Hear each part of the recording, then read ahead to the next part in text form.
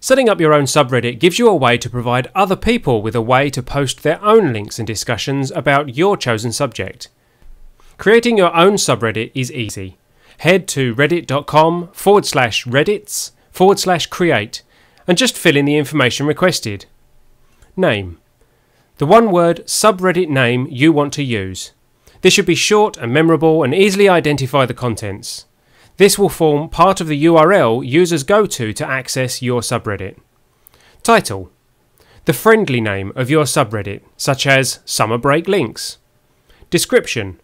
What can visitors expect to find on your subreddit? Sidebar.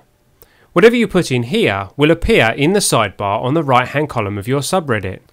Note you can check the formatting help page to make your text stand out. Submission text. This text will appear when someone tries to add a link or discussion to your subreddit.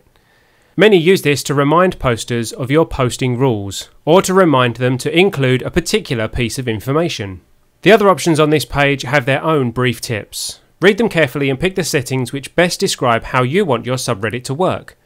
The default settings are the ones most commonly used or recommended. Once you hit create, your subreddit will be up and running in seconds, and users will be able to start posting links, but it will look pretty plain. Reddit do provide you with the tools to upload your own header images and to customize colours, fonts and layouts using CSS styling. If you already know what you're doing, you can start playing with your CSS rules by visiting your subreddit page and clicking the Edit the Style Sheet link at the bottom of the page. So there you go. Now you have your own subreddit. If you have any questions about subreddits or about edublogs in general, please feel free to add your comments below and we'll do our best to answer it for you.